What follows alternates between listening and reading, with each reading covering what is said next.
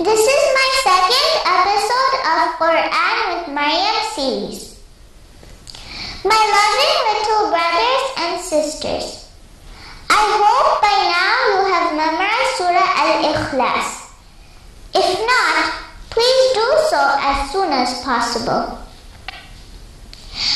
Today I will tell you a nice thing about memorizing the Quran. Whenever I ride on a car, my parents always play the surah I am supposed to memorize on that day. When listening to it by heart, the words of Allah subhanahu wa ta'ala are more soothing than man-made music.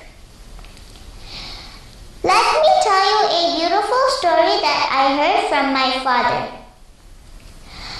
When Prophet Muhammad sallallahu alayhi wasallam and Abu Bakr radiallahu anhu were hiding in the cave Sora and surrounded by the kuffar, Abu Bakr radiallahu anhu became worried and said, "O Messenger of Allah, if one of them step forward, he will see us." Messenger of Allah replied, "Be not worried, Allah is with us." Then Allah subhanahu wa ta'ala sent down his sakinah upon Abu Bakr radiallahu anhu. The point I am trying to make here is that the words of Allah subhanahu wa ta'ala can bring tranquility to our minds if we listen to it by heart. Allah's words are way better than anything else. Now I will recite Surah An-Nasr.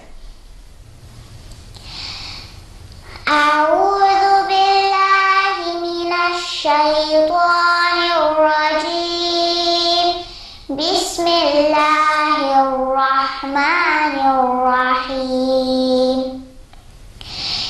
Idza jaa